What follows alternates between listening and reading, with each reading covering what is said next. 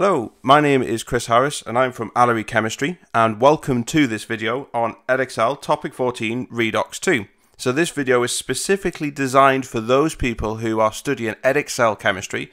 Everything in here is dedicated to this particular syllabus and is actually designed in line with the specification. So that's ideal if you're studying it. So it means that sometimes if you look at some videos and you're thinking, is this in my specification? Do I need to know that? Or this video has been specifically designed for EDEXCEL. So everything in here you will need to know. So that's great if you're studying that. There is a full range of videos as well on EDEXCEL in Year 1 and Year 2 chemistry.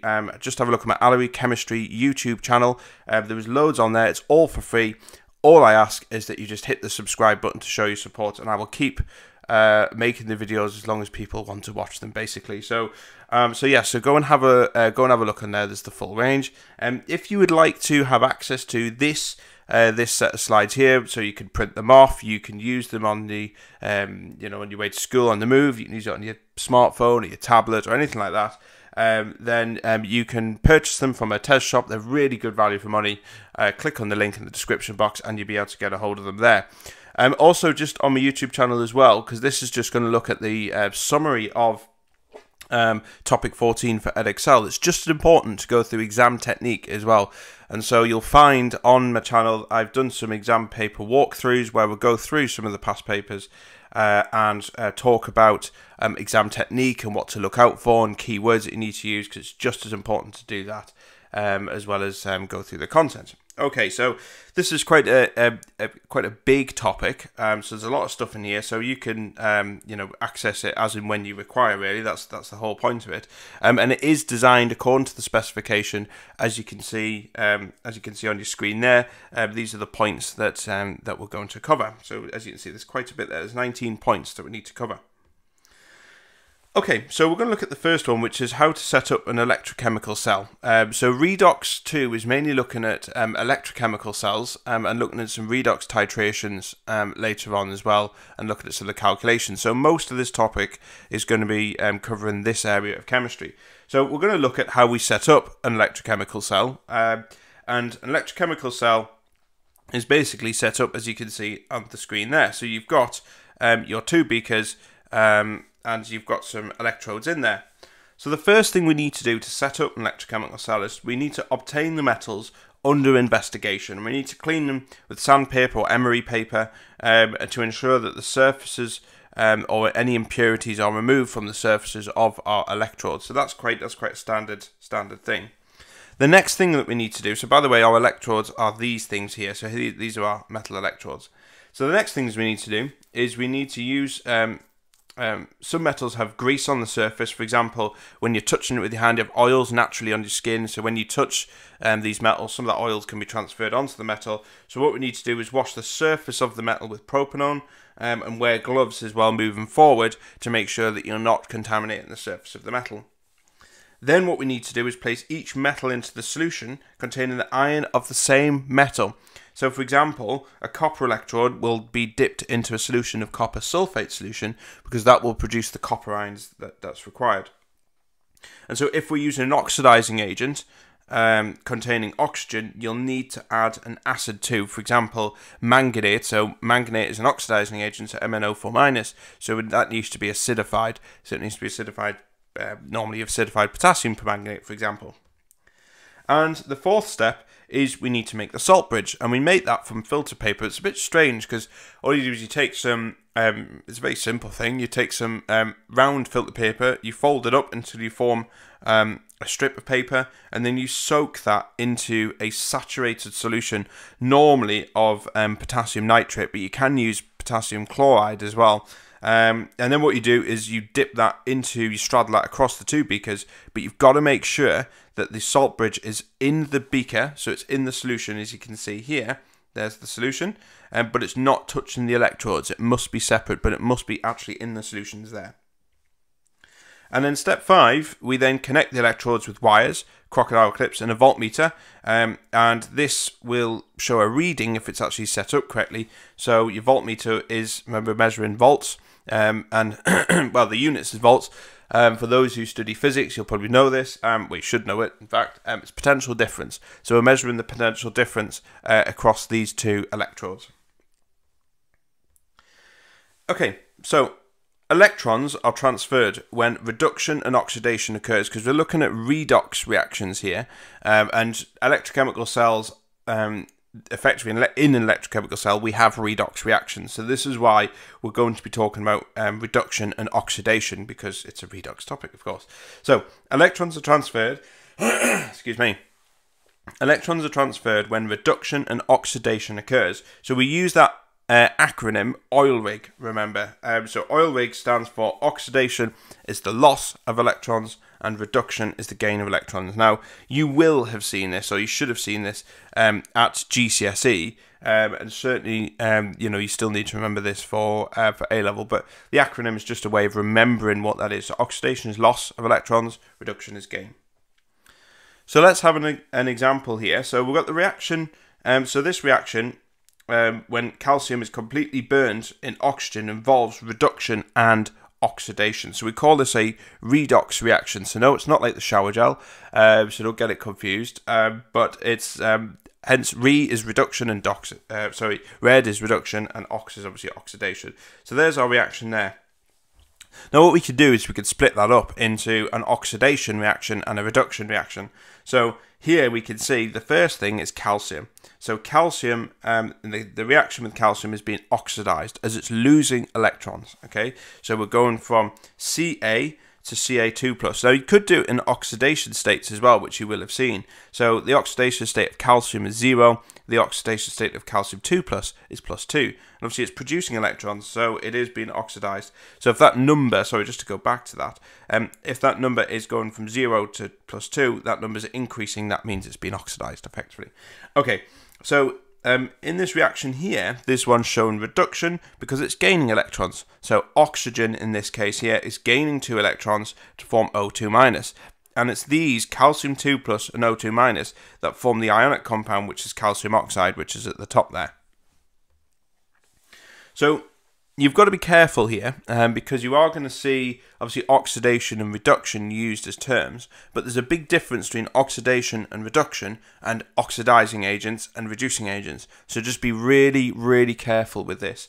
So reducing agents, they lose electrons and are oxidized themselves. So I kind of remember it as just the opposite of reduction. So reduction is the gain of electrons, okay? So a reducing agent will actually lose electrons, okay, because itself's been oxidized. So here the reducing agent is calcium, okay, so calcium is our reducing agent here.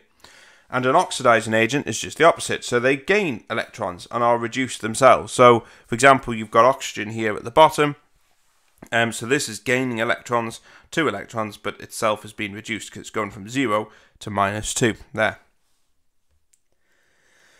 Okay, so let's look at half cells. So we looked at how we can make an electrochemical cell right at the start there, and the electrochemical cell is made up, you can see there was 2 beakers there, and then one beaker with a metal in is called a half cell. So we're going to look at the half cell side here. So a half cell is just one half of an electrochemical cell, like I say, and they can be constructed from metal ions dipped in its ions, so metal that's dipped into its own ions, or we can use, and you'll see here, a platinum electrode if we have 2 aqueous ions involved. So let's have a look. So here we've got a half cell, and if we had an iron electrode dipped into a solution of iron 2+, then the reaction will take place in this. Now that might seem a bit strange, because all we're doing is taking a bit of metal and putting it into a solution of its ions, but there is actually a reaction that happens there. And the reaction here is Fe2+ picking up 2 electrons to form iron in this case. Okay, it's a reversible reaction, so it can be reversed, and that's going to be quite important when we look at batteries later on, rechargeable batteries. But you can see here in this example we've got a metal electrode which is iron, and we've got a solution of its ions which can either be Fe2+ or Fe3+, and a half cell is as simple as that. Now, of course, sometimes we have a situation where we don't have a metal electrode and we have 2 ions. For example, we might have Fe2+ and Fe3+ in this example, where we've got a beaker and both of our components. We always have two components at least. Both of our components are aqueous. There's no metal version, so Fe2 plus and Fe3 plus only exist in solution. So we need to have an electrode though, and so the electrode we use here as an alternative is a platinum electrode. So platinum is used because it's inert. So in other words, it doesn't react, it doesn't interfere with the chemicals in here, which is quite important. But also, it's a good conductor of electricity. What we want is we want electricity to travel up this electrode here into the voltmeter and then down into the next beaker, depending on obviously what you're connecting it with. So we can use platinum as well as an alternative. So an electrochemical cell, so a full cell, is basically created by joining these two half cells together, and we'd seen that in the first slide there, looking at how we create an electrochemical cell. Okay, so like I say, electrochemical cells are made up of two half cells joined by a wire, a voltmeter, and a salt bridge. So we've already looked at how we actually make these half cells. So what we're going to do here is look at the mechanics of it. So when we connect two half cells together, we get one side undergoing a reduction process and the other is undergoing an oxidation process, and essentially we have a redox reaction, like I said before. So we have a redox reaction occurring in these ones here. So here we have a voltmeter, and this is to measure the voltage. Really, it should be potential difference before physicists start to scream at us. So it's the potential difference between the two half cells, and this is called the EMF, or the E cell of our the cell. So the EMF of the cell. Electrons will always flow from a more reactive metal to a less reactive one, and we'll look at reactivity of metals later. So here we've got the zinc half cell. This is it here, okay, showing the loss of electrons as zinc loses electrons easier than copper. And so here what's actually happened is oxidation has occurred, okay. So zinc is forming zinc 2 plus 2 electrons. So what we will see is, because zinc is forming zinc 2 plus, which is in solution, obviously the electrons, then we see the zinc electrode becoming thinner. It's getting worn away. So this is starting to degrade, and the electrons start moving around that wire. So there we are. Okay, so you can see, so the electrons move through the wire and move towards the copper electrode. So at copper, what we've got here is we have a reduction process happening. So the copper 2 plus picks up the 2 electrons that have come from the zinc, and that forms copper. So what we see here, the observation, is we see a buildup of copper along the bottom of the electrode here. So we're starting to get a buildup of copper here. That's quite important because we need to know, when we set up this reaction, what we want to observe is we need to know which one is actually giving up the electrons and which one is donating. So when we set this up, we can see that because we can just look at the state of the electrodes if they are set up in this way. For example, a metal dipped into its metal ions, so we can see the processes actually happening. So observations are just as important, obviously. Okay, and obviously we've got our salt bridge as well, which is made from potassium nitrate solution, like we say. So the salt bridge, its purpose really is there so the ions can flow through. So you've got to have, the reason why we use the salt is because we've got free moving ions within it. And all the salt bridge does, it helps to balance out the charges in the cell. That's quite important, because if you didn't have it, you can try it, but if we didn't have the salt bridge in there, it wouldn't work. It simply wouldn't. So it completes that circuit. So you don't need to worry too much about the salt bridge, other than that's what its function is. Okay, so each half cell has an electrode potential. It has an E0 value, and that's measured in volts. And it tells us how easily the half cell gives up electrons, or in other words, how easily it is oxidized. So you will have noticed, like from the previous slide, that the two half cells each have a reversible reaction. Okay, so we've got a zinc half cell and we've got a copper half cell. So you've seen that previously already. So in electrochemical cells, we always write the equations in the reduced form. So this means we always show electrons. We always show electrons on the left-hand side of our equation. This means it's always reduction in the forwards direction. So for example, here you can see here that zinc is gaining 2 electrons, copper's going 2 electrons, gaining 2 electrons. So you'll see there is an electrochemical series, and we'll look at some of that later on. But the electrochemical series is basically a list of different types of half cells, but they're all written in a standard form, and that is in the reduced form, as you can see on there. So remember, when we connect 2 half cells together, we always have one half cell undergoing reduction and one undergoing oxidation. And to work out which one's been reduced and which one is oxidized, we need to look at their electrode potential value. And now, you're not expected to remember the electrode potential values. They will be given to you in the exam. So they'll either be given to you on a data sheet, but normally it's just given to you within the question. So look out for it. But we'll look at how we can use the electrochemical series and these electrode potentials to work out which one's been reduced and which one's been oxidized. So you can see here that I've put the figures in here. So we've got zinc has an E0 value of minus 0.76, and copper has an E0 value of plus 0.34. And here we could see that the zinc half cell has a negative value and the copper one has a positive value. So this is going to have the actual state of it, so whether it's negative or more negative, is very important in helping us decide if that is undergoing oxidation or reduction. Now, it's obviously dependent upon what it's connected to. So we use this acronym to help us. So you might have a different one, you might have a different way of working it out. There's numerous ways.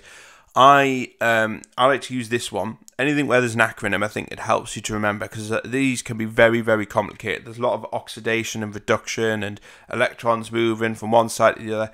This can be a very bit of a minefield, this topic. So I think getting clarity on certain areas can really focus your mind and make sure that you can answer the questions correctly and you're not getting a bit muddled and mixed up. So I use this acronym anyway, and I use the acronym no problem. Okay, so the most negative half cell will undergo oxidation, so that's no, and then the most positive half cell will undergo reduction, so problem. Okay, so we take the first 4 letters there. We can see no problem. So when you see anything to do with half cells, just think, yeah, no problem. Okay, and then you'll remember it. So it's a good way of remembering what's been oxidized, and what's been reduced. So in this case, we can see that zinc is the most negative, and so will be the half cell where oxidation takes place. Okay, so oxidation is the loss of electrons. So what we do is we flip the equation. So anywhere where we've got an oxidation process happening, and obviously it depends on what it's bonded to, depends what you're connecting your half cell to. So in this case, zinc is the most negative here, but you might connect zinc with something that's even more negative than zinc, in which case that's going to be the most negative. So in this setup here, zinc is the most negative. We flip the equation to show that it is actually losing electrons. Okay, so that's what we've done at the bottom there. We've now flipped it round the other way. We've got zinc forming zinc 2 plus 2 electrons. That is vitally important, is flipping that equation round so you can see exactly what's going on. Okay, then once we've done that, we can then combine these equations and come up with an overall equation, a redox reaction, what's happening within this cell. So we could see that we have zinc giving up the electrons, copper is accepting them, and we combine the 2 equations and we get that overall equation, which is the one at the bottom there, right at the bottom there. So you can see, when you see this, think no problem. Okay, and you'll see I'll use this system, this acronym, all the way through for future examples, and you'll see how helpful, I hope it is anyway, how helpful it could be to remember that. Okay, so let's look at the She.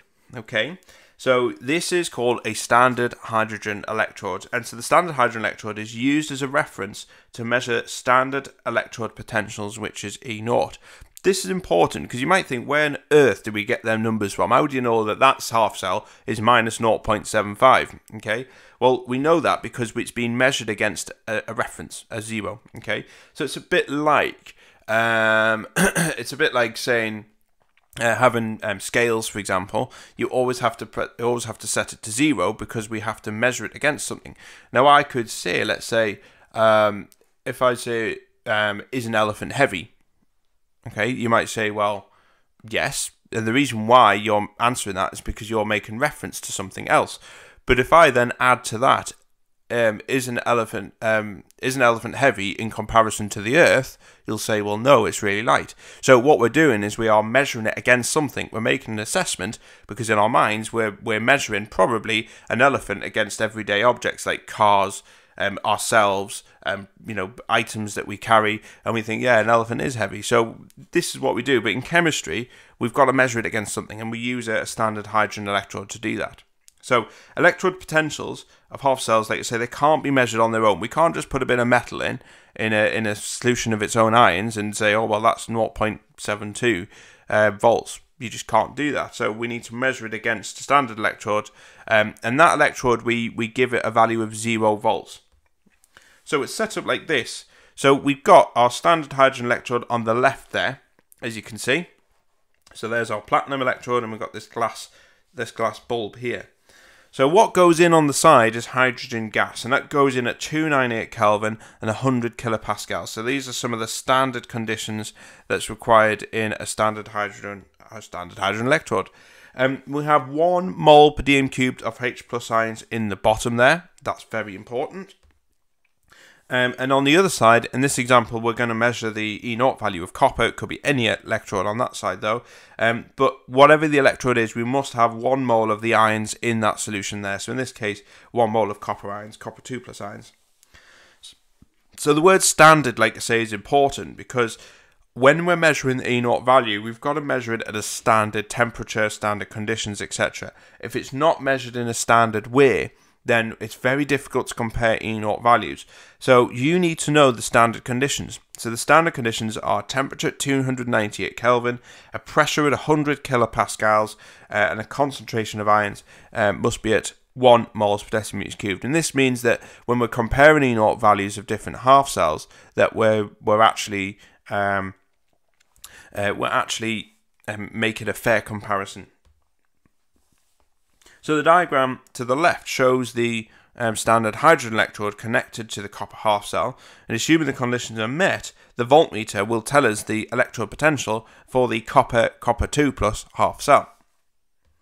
So one thing we've got to be really careful about here, and this is very, very important, and you've got to be very vigilant at looking for this in the exam. But you'll notice here that we must always have, one of the standard conditions is we must have 1 moles per dm cubed of H+ ions in this beaker here.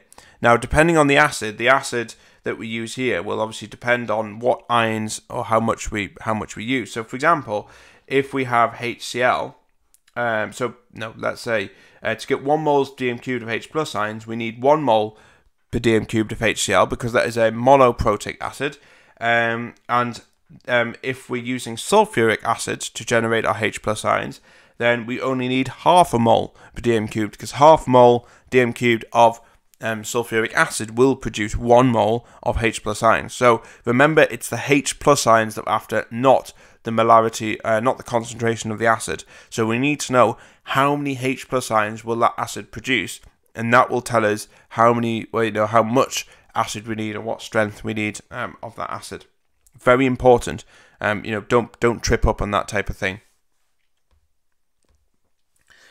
Okay, so remember I was talking about the electrochemical series and about the comparison of them. This is where we're going to start looking at some of the slides will have the electrochemical series on it. So I'm just going to show you what it looks like, which is not massively exciting to be honest, just a list of electrochemical values, but what we are going to look at is basically how we can use them, okay, because this is very common in the exam for you to use the electrochemical series. So the electrochemical series is just a list of cell reactions in their standard electrode potential, so that's your E0 value. So this is just an example of an electrochemical series. Electrochemical series is massive. This is just a snippet of that, so it's just a short list of some examples here. There is nowhere near enough space to put everything on there. So note, this table shows the E0 value in descending order. So you can see they're going from the biggest number down to the smallest number at the bottom. It can go the other way around. There's no set rule with that.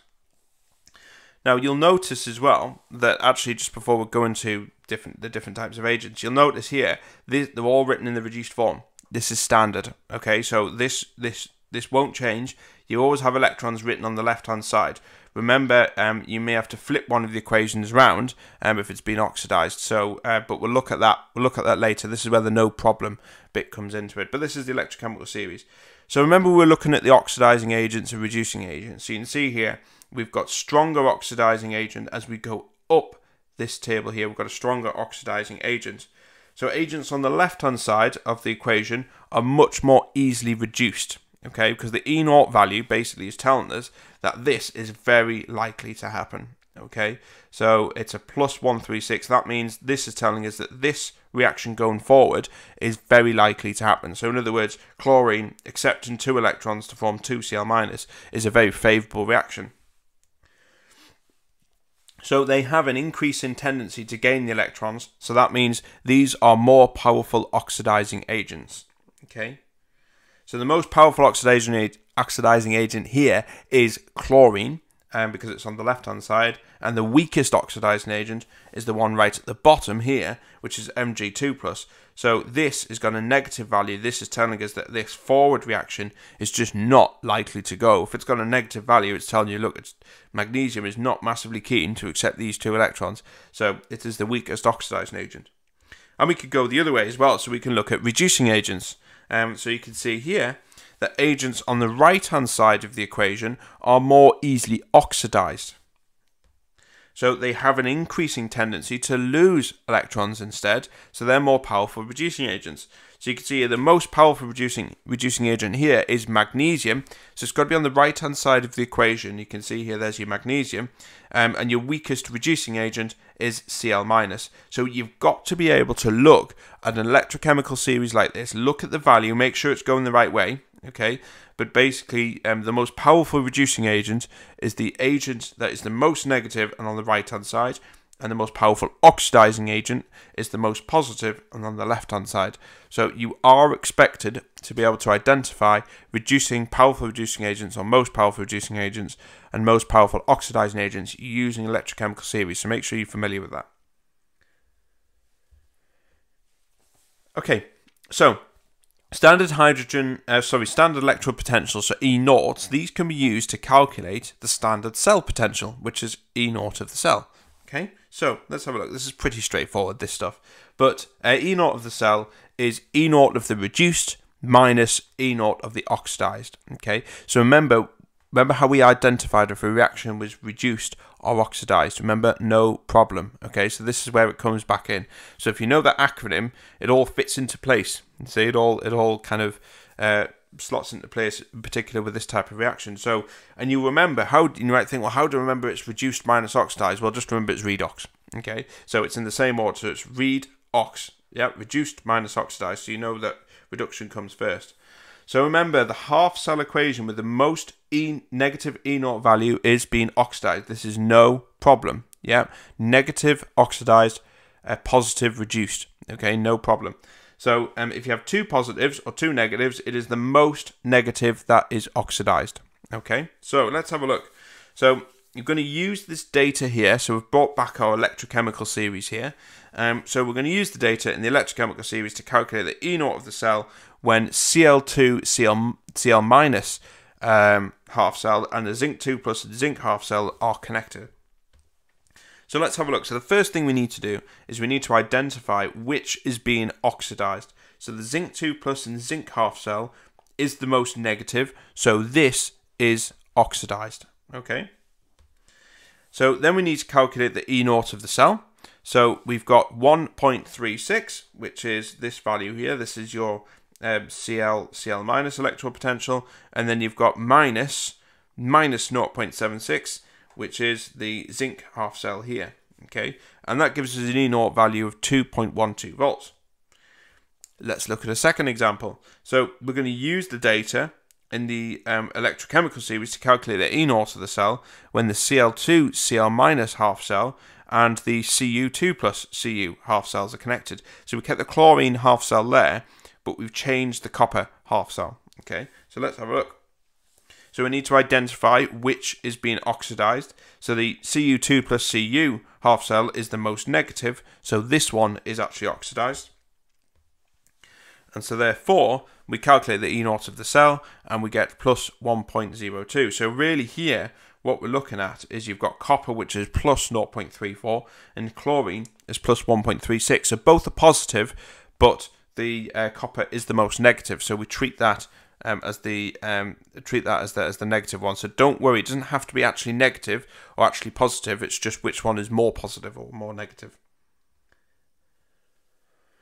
Okay, so what affects standard cell potential? So electrode potentials can change if the conditions deviate away from them standard conditions. So remember, them standard conditions are 1 mole per dm cubed of solution, 298 Kelvin and 100 kilopascals of pressure. Okay, so if we deviate away from any of them, we start and get changes in our electrode potentials.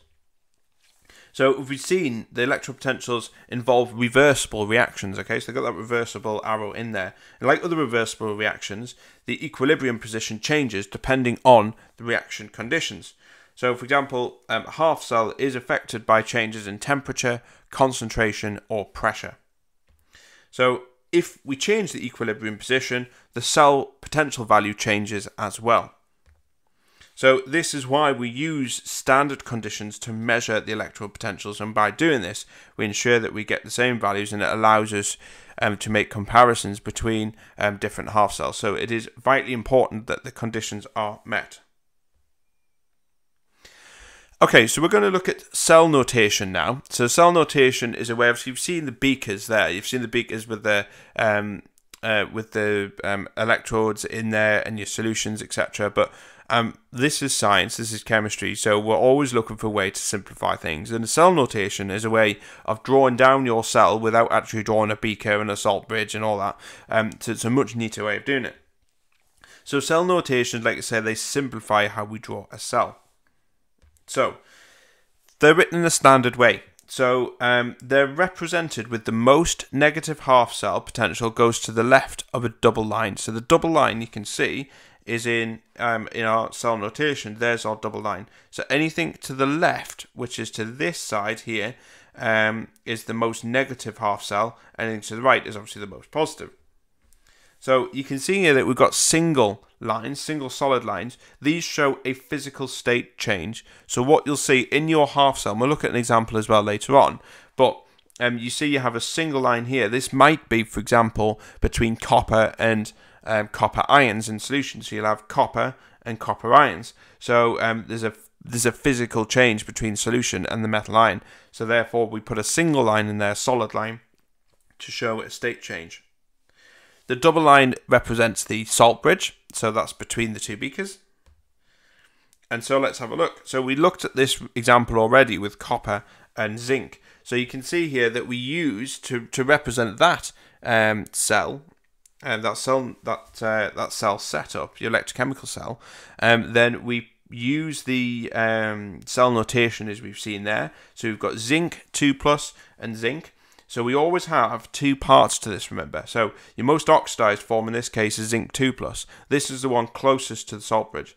The one outside of this single line is the reduced form. So that's zinc. That's zinc solid. So you can see here we've done exactly the same with copper as well. But because zinc is the most negative half cell, this one goes to the left-hand side of the double line, and copper is the most positive half cell, so this goes to the right-hand side of the double line. Okay, so there we are. So the reason why we know that zinc 2+ is the most oxidized form, excuse me, is because if we look at zinc, it has an oxidation state of 0. Zinc 2+ has an oxidation state of 2+. So therefore it is the most oxidized because it's the biggest oxidation number. Okay, but what if you have two aqueous ions? Okay, so we've seen an example where we had Fe2+ and Fe3+, and we used a platinum electrode. Well, that's fairly straightforward. All we do is we use a comma instead to separate Fe2+ and Fe3+. We don't use a solid line because obviously they're in the same state. So we use commas to separate substances in the same state. So here's an example here. Here's the Fe2 and Fe3+ example. So here we've got magnesium, Mg and Mg2+ standard, but here you can see we've got Fe3 and Fe2+. We put a comma between them because these are in the same state. So put a comma there. We got a physical line there because we do have a state change between our iron solution and our platinum electrode as well. So we do have a solid line within that. Okay, so obviously remember to use your platinum electrode. Okay, so what we're going to do is we're going to do a little bit of predictions here, some predictive techniques. So this is unfortunately not going to tell you how to or what the lottery numbers are, because if they are, then I would use this method to work that out. But it will tell us if a reaction is going to be feasible. So it's not the same, is it? But anyway, standard electrode potentials, so your E0 values that we've seen, they can be used to predict if a stated reaction is likely to proceed under standard conditions. So this is quite clever, this. So let's have a look. So example 1, we're going to use the data in the electrochemical series to predict whether solid magnesium will react with the copper 2+ ions in solution under standard conditions. So you can see here we've got our electrochemical series there on the left. So the first thing what we need to do is we need to identify which has been oxidized. And in this case, the Mg2 plus Mg half equation has the most negative E0 value. So remember, no problem. Negative is oxidation and positive is reduction. Okay, so you've got to remember that. So now we've identified that, we then take that oxidized form and we flip it round, reverse it, and we write the two equations next to each other side by side like this. So we've got our equation here. This is our oxidized one. So we flip that the other way around, and our copper one remains the same. Okay, so we write them side by side like that.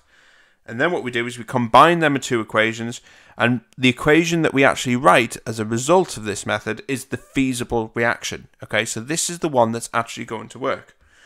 Now what we do is we compare that equation to the reaction stated in the question. So we can see that magnesium will react with copper 2+ ions, so there's a match. So actually the answer is yes, this will actually work. It's feasible, and we can always confirm this. And it's always, if you've seen any of my other videos, you'll know that I always like to confirm it. I always like to come up with techniques in which you can check. For example, Hess's cycle must add up to 0. Same with the Born-Haber cycle, etc. So there's always little methods in which you can check. Because I think if you have that confidence when you're in an exam, just do a quick check, and if it's right, it gives you a bit of a boost and sets you up well for the rest of the paper, doesn't it? So this is a way in which you can test it. So very simple. Put it into that EDEXCEL calculation, that equation that we've seen. All feasible reactions will always have a positive EDEXCEL value. Okay, so here it is here, EDEXCEL 0.34, because this is the value that we've got here for copper, minus 2.38. Remember, it's reduced minus oxidized. So oxidized is 2.38, that's our magnesium, and that gives us 2.72 volts. That is a positive value, so that means it is feasible. So it's as simple as that. So remember that equation there. There's the equation at the top there. Okay.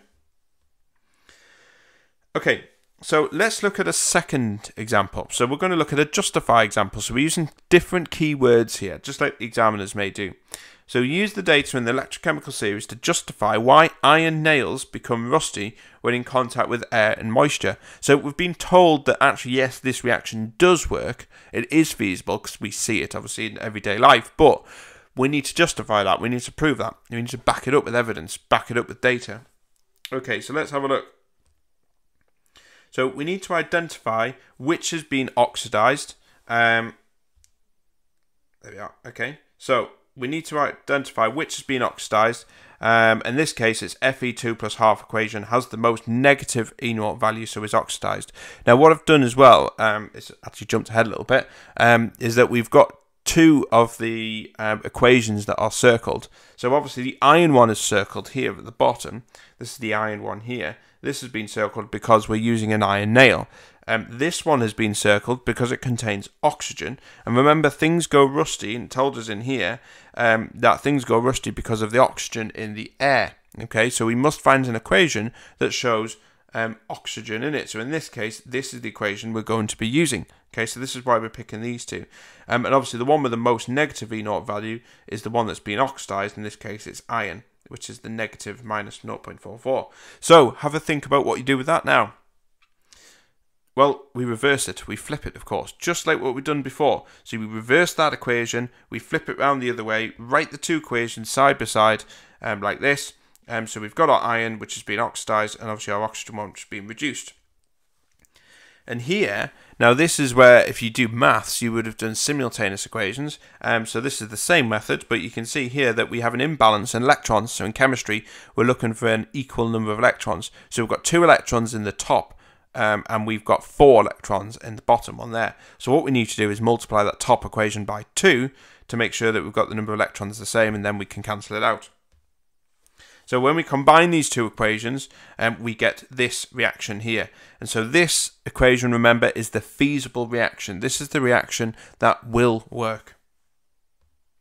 So we compare this equation to the reaction stated in the question, and we can then justify then that we say that iron will react with oxygen and water, so therefore they match. So you must have water and oxygen in the air, which of course it is in the air, it's readily available in the air, and iron, and then that will work. That is a feasible reaction.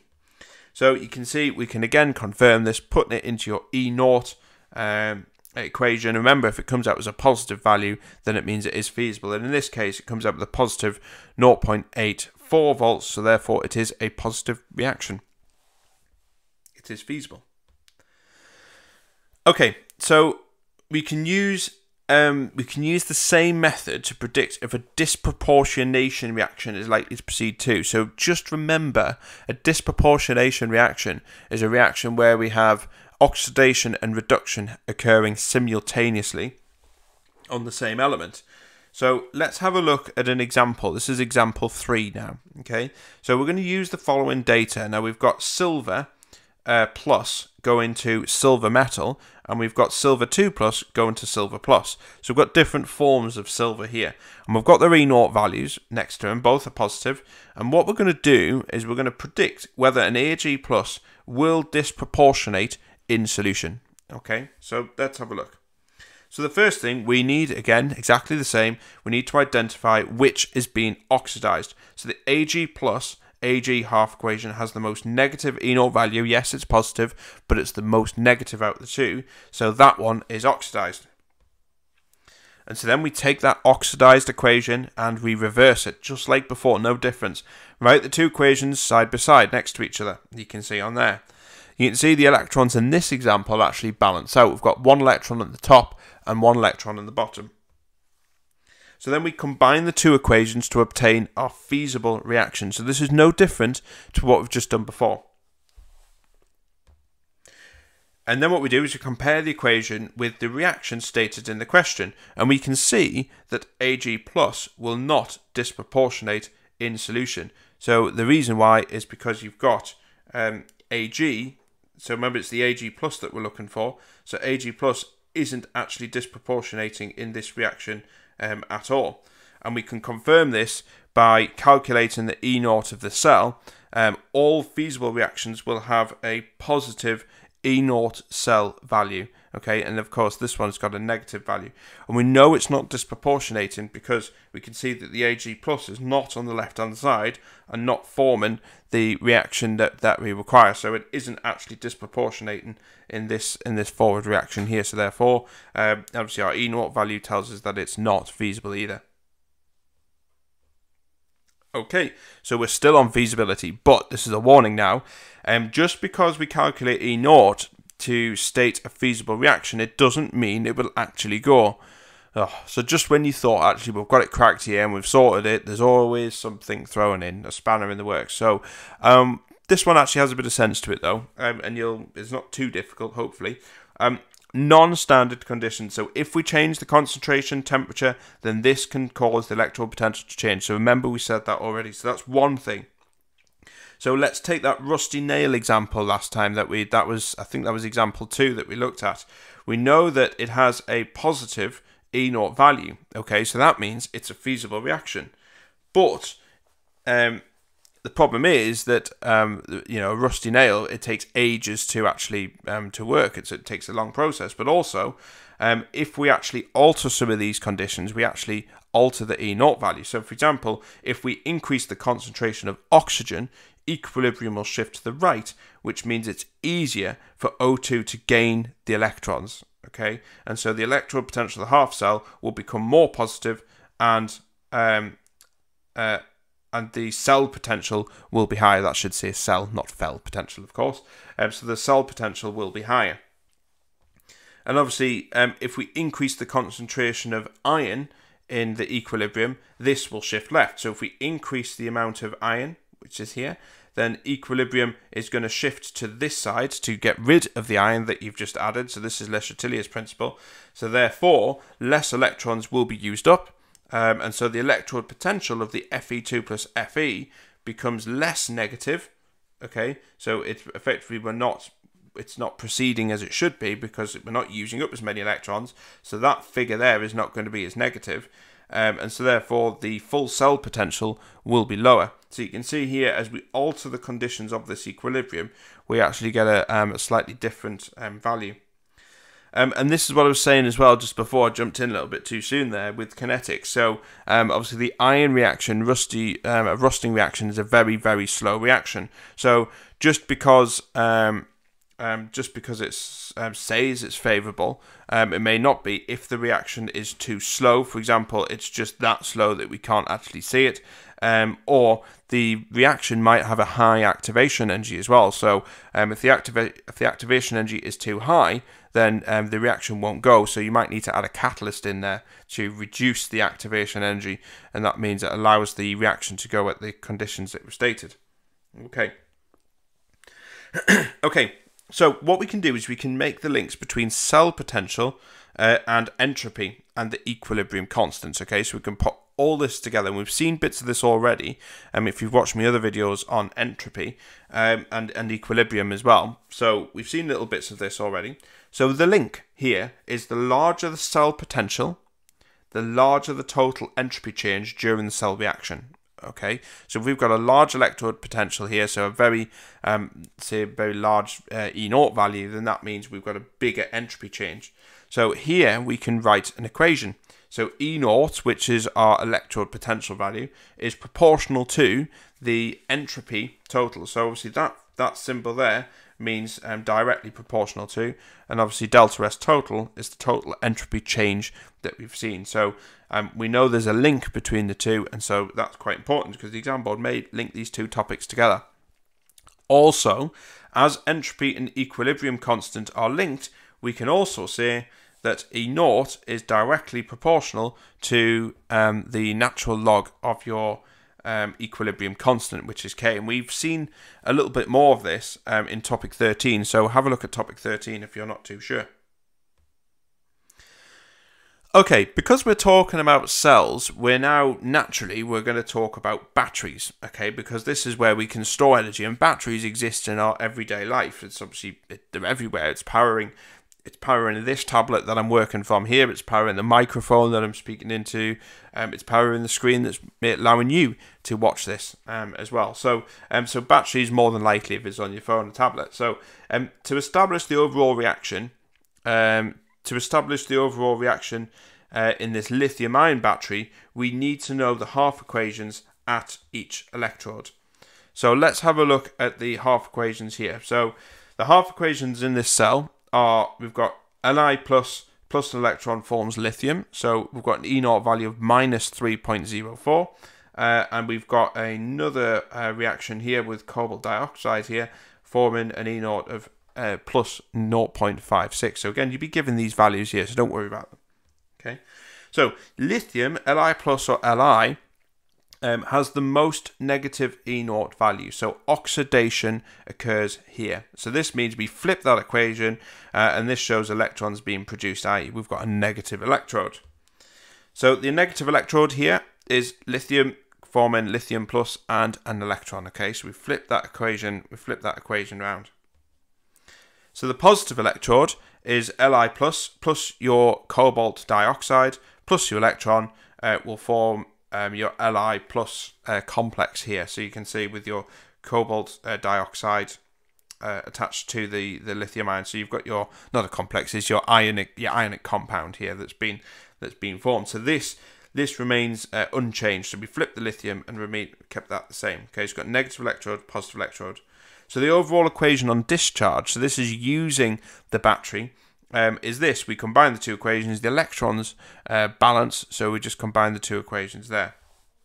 Okay, so to work out the E naught of the cell, remember we do reduced minus oxidized, so we've got E naught of the cell is 0.56, which is this bit here. So that's the reduced part, remember, and the oxidized bit is this bit, so it's minus 3.04, and this is 3.6 volts. So this is no surprise, because lithium-ion batteries are in most portable devices, and naturally you want it to actually produce a good amount of power, don't you? Because otherwise, you know, you do all sorts of phones now and tablets. So, you know, so this is vitally important because we need something with a really good E naught cell, and thankfully it is. It's 3.6 volts that's produced from these batteries here. So, you know, that's quite important. Now, this is used. The whole point of this, the reason why this is used is because you can recharge it. You can walk around with it on a mobile, obviously in a mobile way. You know, you can walk around with it. You don't have to have it plugged in all the time.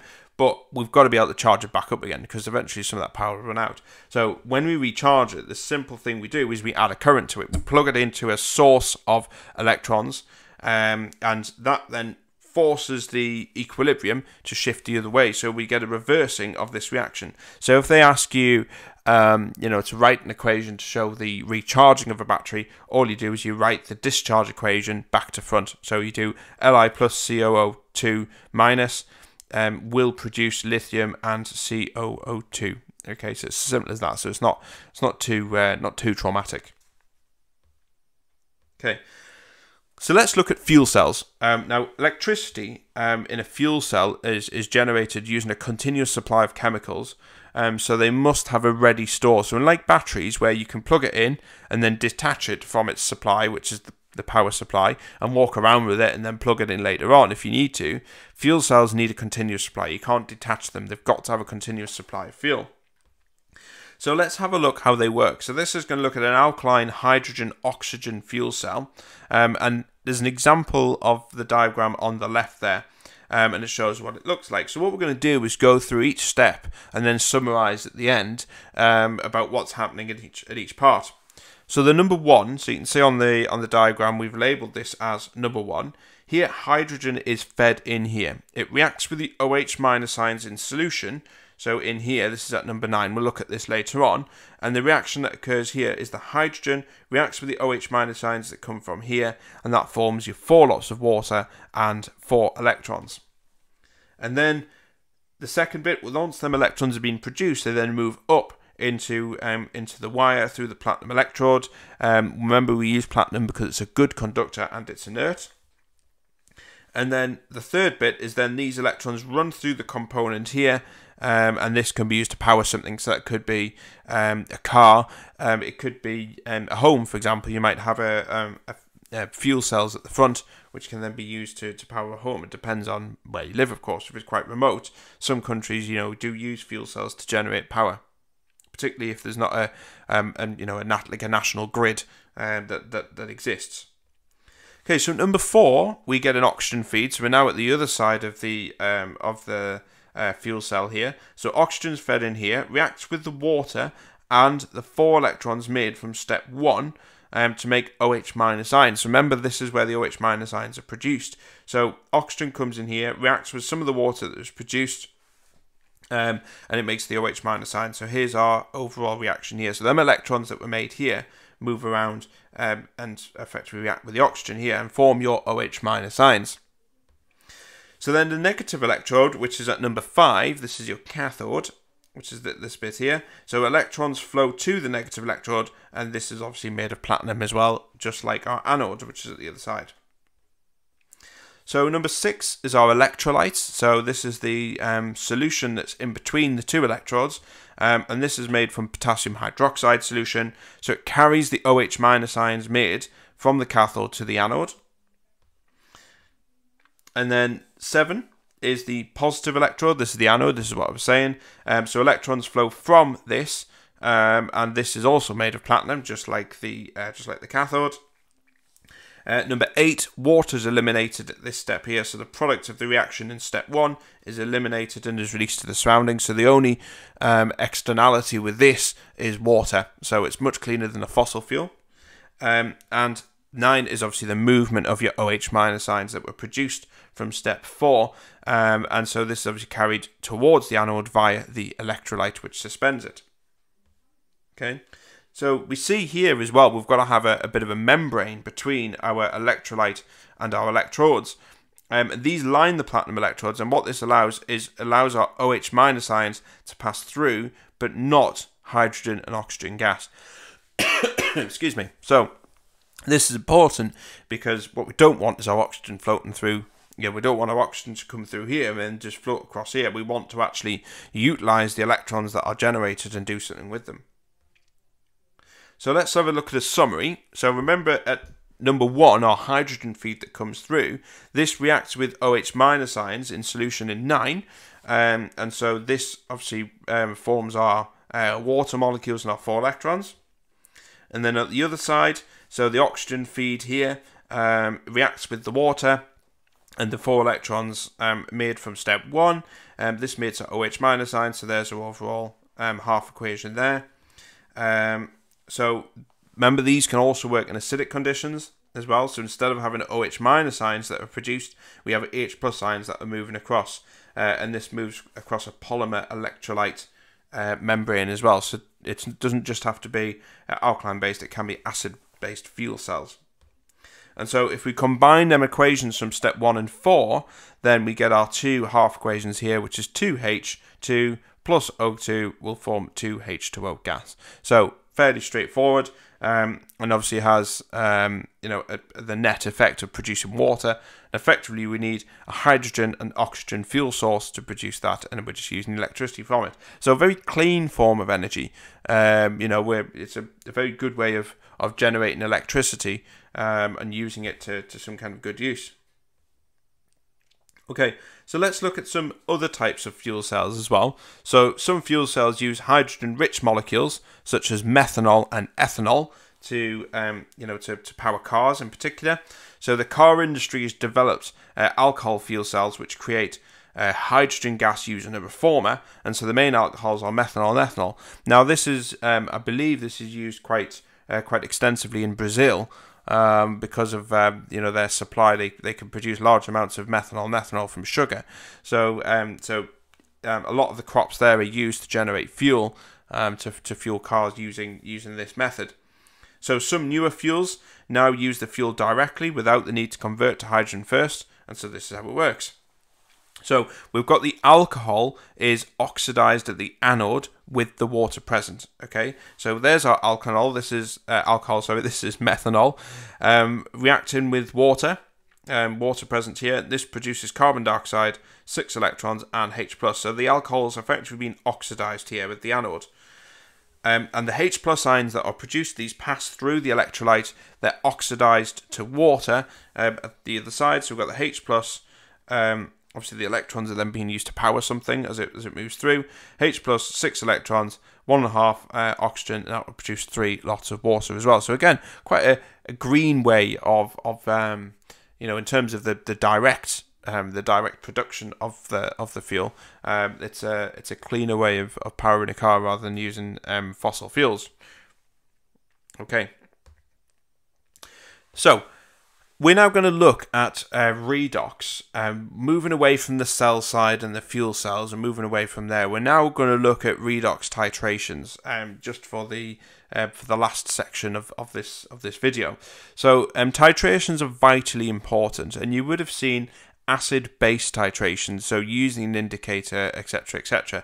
This is the same method, but we're not neutralizing an acid and a base. What we're doing is we're undergoing a redox reaction. So there's a slight difference with these types of titrations. So, like I say, they can be used to work out the concentration of a reducing or oxidizing agent. And in this example, we're going to look at finding the concentration of manganate ions, MnO4-, by titrating it against a reducing agent like Fe2+. So what we're going to look at in this example is just the concentration, but of finding the concentration of a reducing agent, but we can reverse it to find the concentration of an oxidizing agent as well. It's not exclusively for reducing agents. So what we do is we have our reducing agent in here. In this case, for example, we have Fe2 plus solution. We have an unknown concentration, so we don't know how much we've got in there, but we know it's volume because we've added it in there, so we can measure it. Normally the volume is probably going to be 25 centimeters cubed, something like that. Obviously, you use a pipette to do that with a pipette filler on the top. You might have one of them ones with a little wheel on the side with the plunger that rises up as you fill it up, or you might have one of them rubber ones with a big rubber bulb on it, and that helps you to with obviously your pipette on the end, and that allows you to fill or take 25 centimeters cubed quite precisely. Now, remember what we need to do is we need to add dilute sulfuric acid into this as well, and this means we have sufficient H+ ions to allow the reduction of the oxidizing agents. Remember, with anything like manganate, it's normally acidified, or dichromate is another one where you have to acidify it to allow this reaction to happen. So that's quite normal. So we have our oxidizing agent in our burette, and this has a known concentration, so we know the strength of it. So this could be manganate ions, so manganate 7 ions in this case, so MnO4 minus. And so what we're going to do is we're going to add the manganate ions into the burette, into the conical flask, until we see the faint colour of manganate appear, so MnO4 minus, wait until that appears, and this is known as the end point. And remember, from titrations and practice of titrations, you've got to add it drop by drop. And I did mention this as well in one of the videos where we'll look at acid-base equilibria, so have a look at that video where we talk about a little bit more about titration technique, but you've got to add it drop by drop because one drop makes a big difference, as you can see from some of the graphs in that video that I did on acid-base equilibria. So what we've got to be careful is we get a sharp colour change. So manganate ions from aqueous potassium permanganate solution are purple. Okay, so it's a really lovely colour, it's really nice. And so what they'll do is they'll immediately react with the reducing agent until all that reducing agent is up. So our reducing agent in this case is our iron 2+ in a conical flask. So as soon as the manganate hits and comes into contact with an Fe2+, it reacts with it straight away, and it will keep on doing that until there's no more Fe2+ ions left.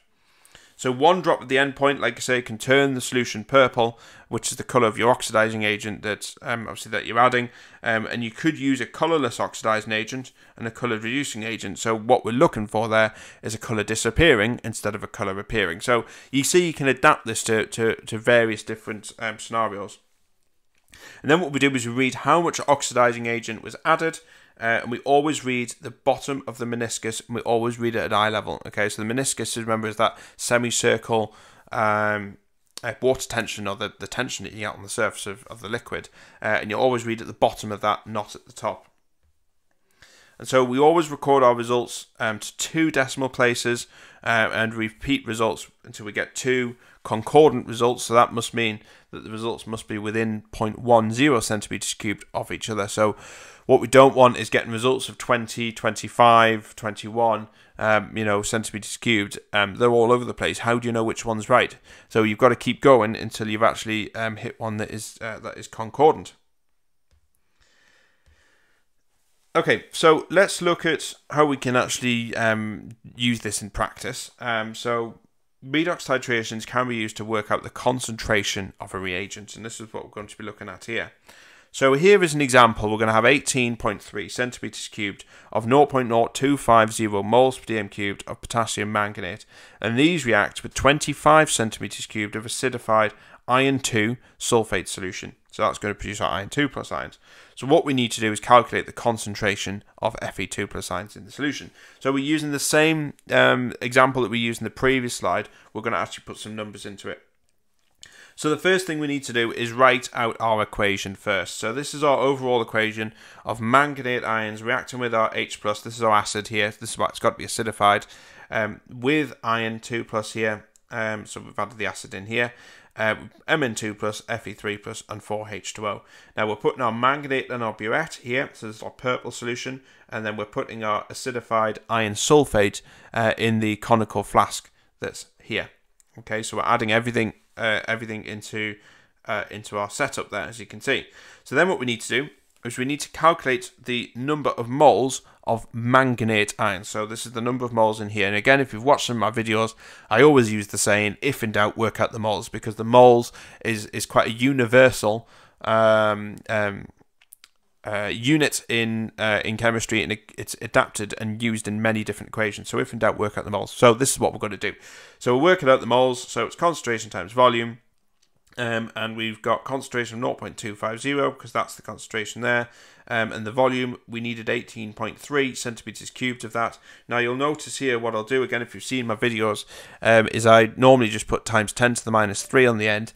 This converts it from centimeters cubed to decimeters cubed because it must be in the same. It's exactly the same as dividing by 1,000. If you'd like to do that, that's absolutely fine. I just put it on the end there because it just keeps it easier. Okay, so if you're wondering where did that come from. Right, so use the equation to find out the molar ratio in order to work out the number of moles of Fe2. So here we see we've got a 1:5 ratio, so we've got a ratio between manganate and iron 2+. So number of moles of Fe2+ is 4.58 times 10 to the minus 4, because that's what we just worked out there. Multiply that by 5, because we've got a 5:1 ratio. So we've got 5 times as many Fe2+ ions as we have manganate. So therefore, the number of moles of iron is 2.29 times by 10 to the minus 3. And the final thing that we need to do is just calculate the concentration. So the concentration is moles divided by volume. So remember this from year 1 chemistry, all the different mole calculations.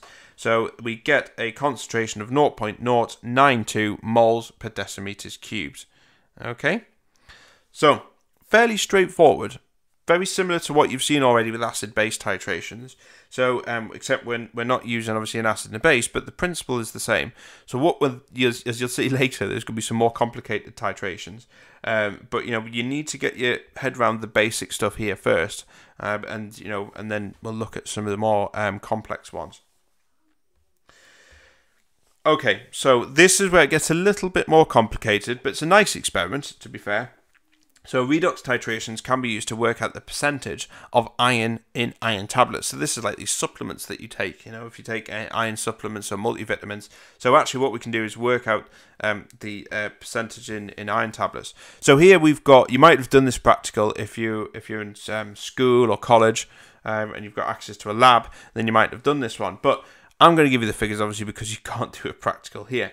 So calculate the percentage of iron in a tablet with a mass of 2.5 grams, which was dissolved in dilute sulfuric acid to give a 250 centimeters cubed solution. So we've put it into a big flask. Okay, a 25 centimeters portion of that solution was then reacted with 2.5 centimeters cubed of 0.025 moles potassium manganate solution. Okay, so there's a lot of information there, but what we're going to try and do is break it down as much as I can. Okay, and hopefully what I'm going to try and do is paint a picture of what's happening here, because obviously it's very difficult to show you exactly what's happening on video form. So hope you've got a good imagination. Okay, so the step 1, what we need to do is write out an equation and balance it. So there's our equation. So we've got manganate reacting with H+, reacting with our 5Fe2+, Mn2+, Fe3+, and water. So this is the same as the reaction that we've seen before.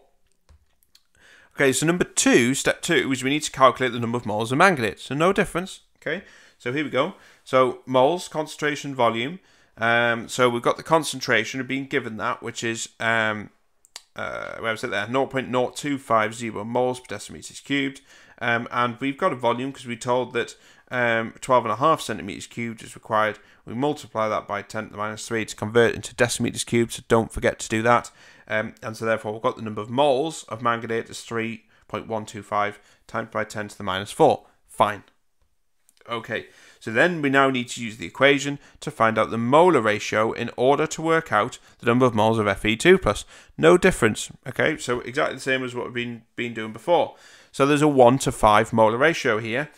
So we need to multiply the number of moles of manganate by 5, and that will tell us the number of moles of Fe2+. That's in our 25 centimeter cubed solution.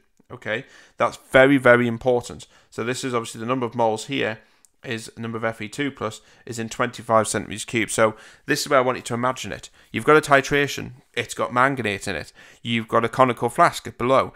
it's got your iron solution in there, your iron 2+. That's your sample that you've made. But you've got 25 centimeters cubed in there. Okay, you've just got a small sample in that little conical flask. Okay. The problem is, look back at the question. We made this solution. We took an iron tablet, 2.5 grams of it. We've crushed it up and we've dissolved it in a massive vat of solution. So we've got a 250 centimeter cubed flask, massive. And out of that flask, we took a small sample of it. Okay, so it's a bit like here's an example. It's a bit like having a jug, and you've made orange juice in that jug. You've made a massive jug of orange juice. Okay, you put ice in it, and it's nice. It's like summery and really nice. And then what you're doing is you're pouring some of that juice in the jug into a small cup, and then you're drinking it. That's exactly what we've done here. We've made a big solution, big flask of the solution, and we've taken a small sample of that solution and put it into this conical flask. Okay, that's important because this is going to help to explain the maths bit from now on. Okay, so the fourth step is we now need to calculate the number of moles of Fe2+ iron in the whole iron tablet by working out how many moles there are in that original 250 centimeter cubed flask. So that's like the jug that we've made. Okay, so we know you've made your orange juice. You add, let's say, you add 30 mils of orange juice, and then you add 470 mils of water. So that's 500 mils in total of orange juice. When you're drinking it in a cup, you're not getting 30 mils of orange juice. You're getting a portion of that. You're getting a fraction of that, depending on what you've taken. Okay, you don't have the same amount of orange juice in your cup as what was made in the original flask, do you? You're only getting some of it. So it's exactly the same here. We've only got some of the Fe2+ ions in our conical flask. Okay, all the Fe2+ ions that were originally in that big flask, we don't have all of them in our little flask because we've only taken a portion of it. So what we need to do is work out, right, well, we know how many iron 2+s we've got in our sample, but how many do we have in that big flask? So this is where this is what we're going to work out here. Okay, so the moles of Fe2+ in 250 centimeters cubed is 1.5625 times 10 to the minus 3. That's what we've worked out here. It's the amount of Fe2+ in 25. Very easy. We multiply it by 10, because if we do 25 times 10, that gives us 250. So we do exactly the same with the moles of Fe2+. So that tells us we have this many moles in our 250 centimeter cube flask that we've just worked out. Okay, so you following? So now we're up to that big flask stage. Okay, so now what we need to do is calculate the mass of Fe in the tablet. Okay, so remember that was the tablet that we used. So the mass is moles times by the relative atomic mass. So the mass of the iron in the iron tablet, so 1 mole of iron weighs 55.8 grams. So one tablet contains, so this is 1.5625 times 10 to the minus 3. This is the number of moles of yes, this is the number of moles of Fe2+, multiply it by 55.8, so that tells us that we've actually got 0.871 grams of Fe in our tablet. Okay, so remember that's 1 mole of iron weighs that amount, so one tablet contains that amount. Okay, so it's moles times by the relative atomic mass. That's the total amount in that tablet there. Okay, so this should be, now calculate the percentage of iron in the iron tablet. So this should be -2 actually. I apologise for that because this is actually coming from your flask here. So then we calculate the percentage of iron in the tablet. So the mass of the tablet is 2.5 grams. So we should get 3.48%. Okay. So this is how you work out your redox titration, working out the percentage of iron in iron tablets. Okay. So let's have a look at another type of titration. So this is an iodine sodium thiosulfate titration. Okay, so this is a funny one, and actually I've done videos on this as well for the iodine sodium thiosulfate titration with a little bit more detail in the whiteboard video. So if you click on the link, that will just pop up there on the screen, then you'll be able to have a look at that video there if you ever get a bit stuck. So we're just going to go through it here on the screen, but I did go through it in quite a bit of detail as well on the whiteboard. So this titration is useful for finding out the concentration of an oxidizing agent. Okay, so this titration involves 3 steps. Okay, so use the oxidizing agent KiO3 to oxidize iodide ions to iodine. So that's step 1. Step 2 is we then carry out a titration to work out the moles of iodine produced in step 1. And then the third step is we use the moles of iodine in step 2 to work out the concentration of iO3-. So there's 3 steps here. So what I'm going to do is break it down into them 3 separate steps. Okay, so the first thing, step 1, is we're going to measure the volume of KiO3, that's our potassium iodate 5 oxidizing agent. And what this will do is this will produce the iO3- ion needed, and usually you would use 25 centimeters cubed, but it could be any volume. So what we're going to do here is we're going to measure our potassium iodate solution, and that's going to produce the iO3- ion needed.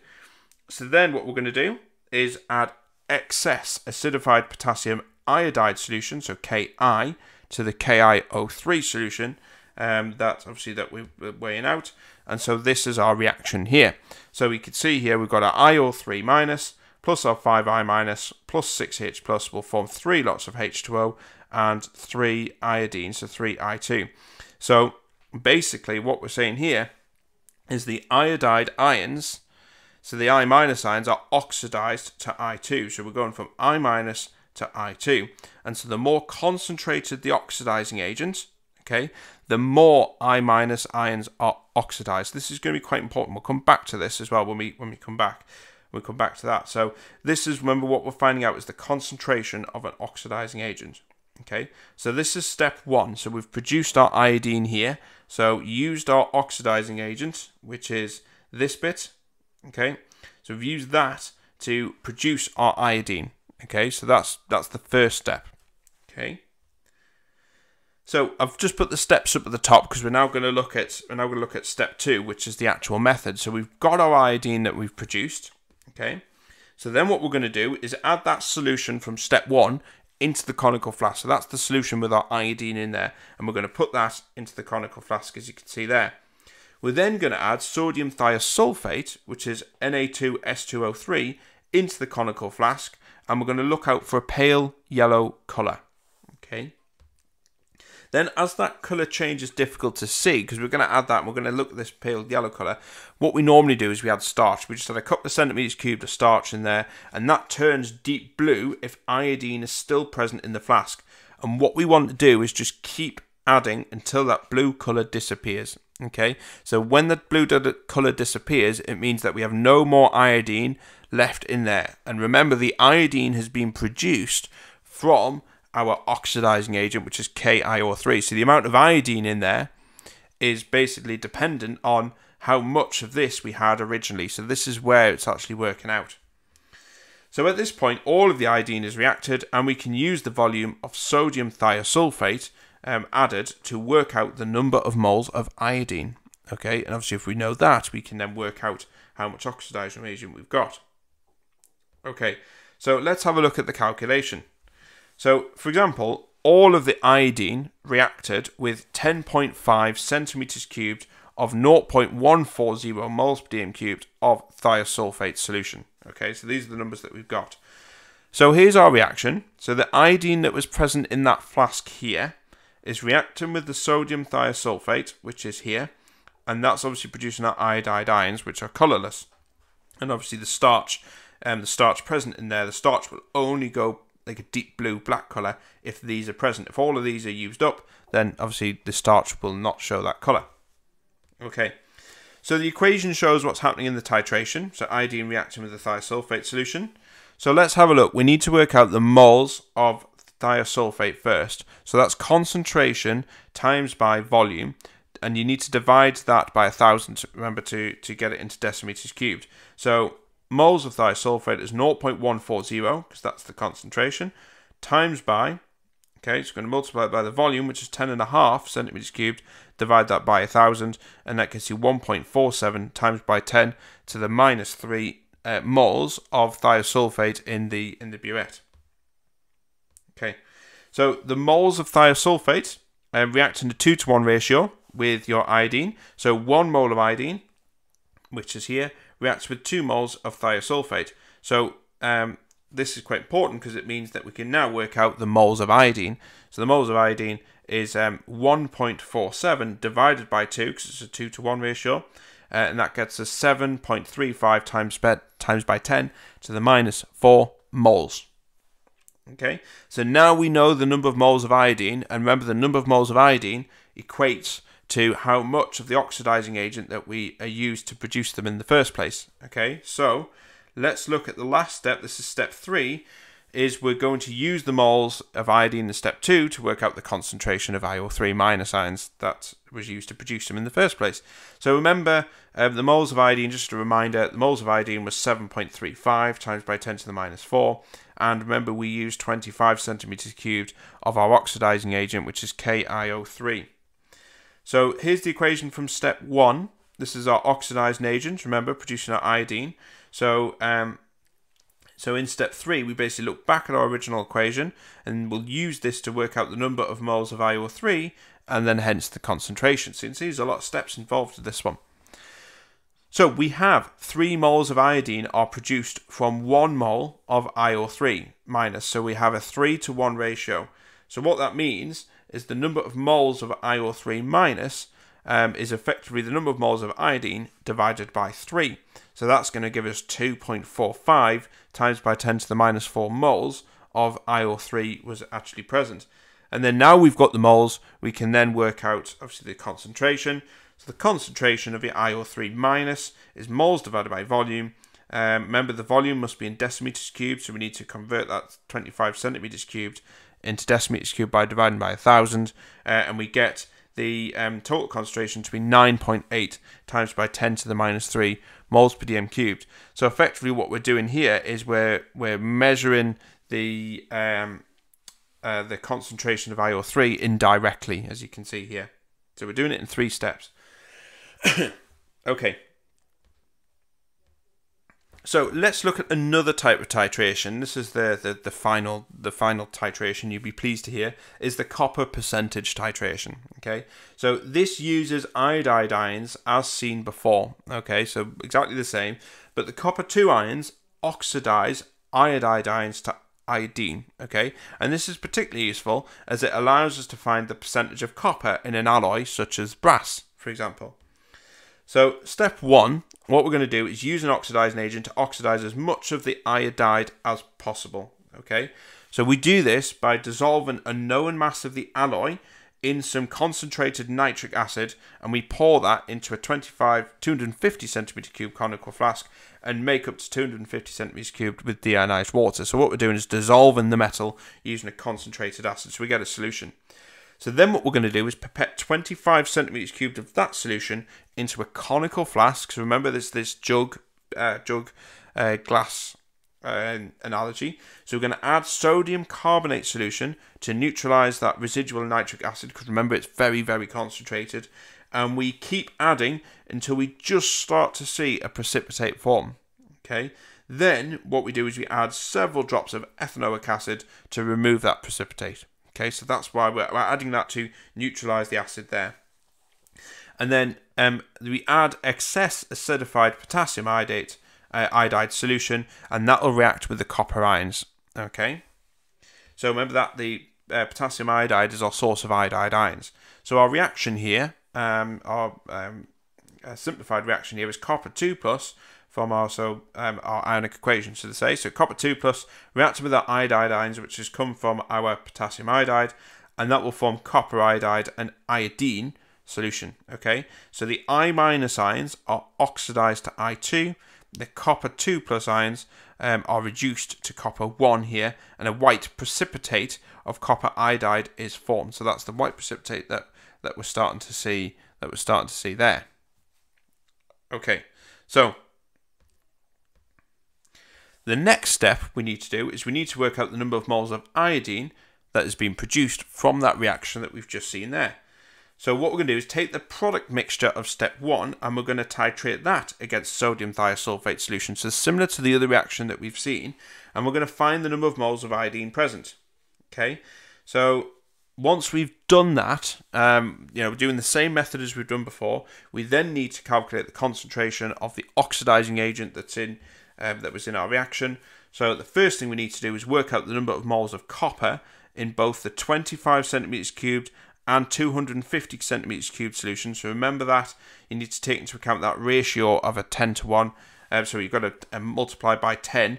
So you work out the number of moles in here, then multiply it by 10 to work out the number of moles in the original solution that we made. Remember, we made a big container of that. So we take into account the 2 moles of copper to 1 moles of iodine reaction as well. So make sure you take into account that. And so now we know the concentration in the 250 centimeters cubed. We can then calculate the mass of copper in the original alloy. Okay. And so the last step is then calculate the percentage of copper in the alloy. So just like we've done there, but obviously there's a slight error in that first slide where we use the moles in the 25 centimeters cubed. You must be using the moles in the full flask. That's very important, because what's the point in calculating the number of moles in the full flask? So that's what we're doing there. Okay, so it's just the same method. So I haven't gone through the detailed method for this one because we've seen it already in the previous steps. Okay, so let's just look. This is the final part of the video. Is just looking at the errors in these titrations. So what we're going to be looking for is the starch indicator is added at the correct point when most of the iodine has actually reacted. So normally we'll just start to see a pale yellow color, then you add your starch to it.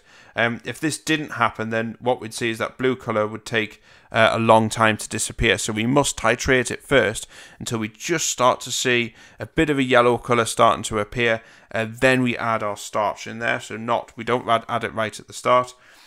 Make sure that the starch solution is only used. Make sure the starch solution make the starch solution only when we're actually ready to use it. We don't want to make it prematurely. It must be a fresh sample.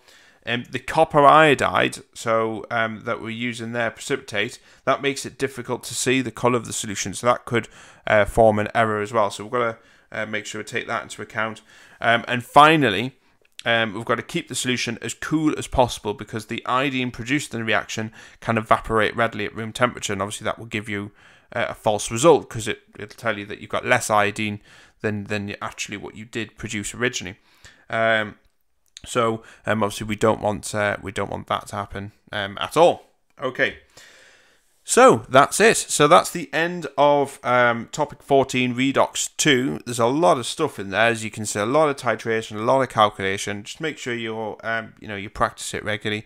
Like I say, there's a full range of videos on there for EDEXCEL. Have a good look there. They're all for free. Please just hit the subscribe button. That's all I ask. That'll be fantastic, just to show your support. They are available to purchase as well if you want your own copy. Really good value. Click on the link in the description box. But that's it. I'm off to get a cup of tea. Bye bye.